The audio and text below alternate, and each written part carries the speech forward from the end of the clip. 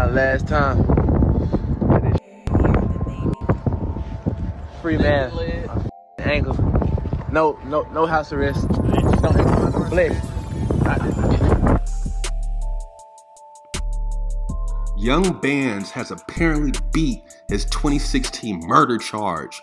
Who knew he was a sav the whole time? So on Monday night, December 2nd, Young Bands told his Twitter followers he was finally off house arrest and ready to get back to business. Just got off house arrest and beat my case after 4 years, he wrote. I think it's time to get up a tour. Where y'all want me to come? Bands was arrested for felony murder and burglary in the first degree in February 2016, but denied the charges. After doing time in juvie, he was sentenced to house arrest. Bands pleaded guilty to burglary in the first degree and received a 10-year probation sentence. As a result, 10 years probation, the felony murder charge was dropped.